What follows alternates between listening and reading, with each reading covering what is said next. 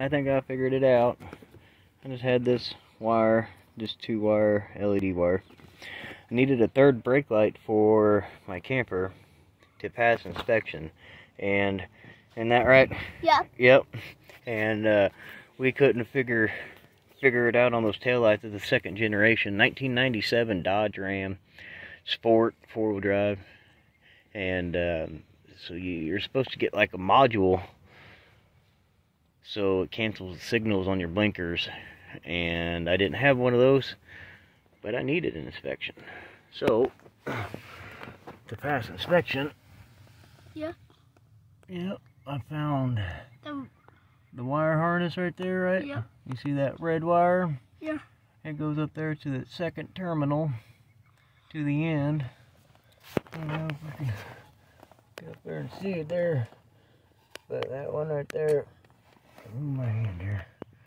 And I just got a little spade connector that you are going to connect it to. No, I just took the plastic off of it and was able to jam it up in that terminal, and it was pretty tight. Yep. Then I ran a ground wire, that screw. You could go anywhere if you needed to. Yep. And then ran it up through the firewall, up through there, all the way back to the tailgate.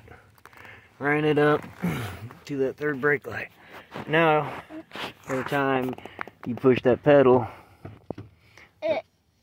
all 3 brake lights come on. Yep. And nothing else turns off, or no, it doesn't blink when your blinker's on and everything else. But anyway, that's it. That's what I wanted to show you. Yep. That's the trick. I figured it out.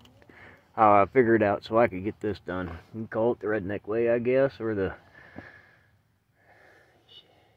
shade tree mechanic way. Either way, it works. Isn't that right, buddy? Yep. Yeah, bud. And then you're going to put this in. Alright, so see you later. See you later. Bye.